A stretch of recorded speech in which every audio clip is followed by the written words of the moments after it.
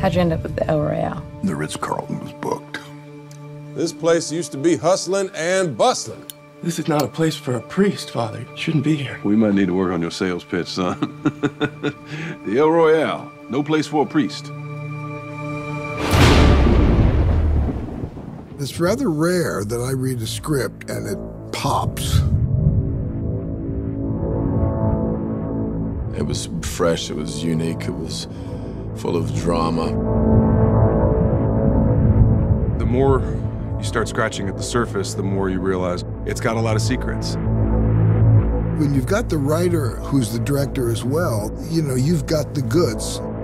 This is where all those ideas came from. It started from a place of love, of ensemble movies. Everyone has a complicated backstory. No one is who they appear. It made it very easy to attract the cast that I wanted in this film. And it was fun to be able to say to them, no, we're going to do something different. I love movie theaters. There's a connection that is made that you can't replicate in your living room. Bad Times is aggressively trying to give the theater goer that experience. The El Royale sits on the border of California and Nevada, so it's half in both states. Both sides of the hotel have kind of unique personalities. There's layers upon layers upon layers hidden within the story. It's a wildly unpredictable, sinister thriller. A brutal love story between a bunch of strangers.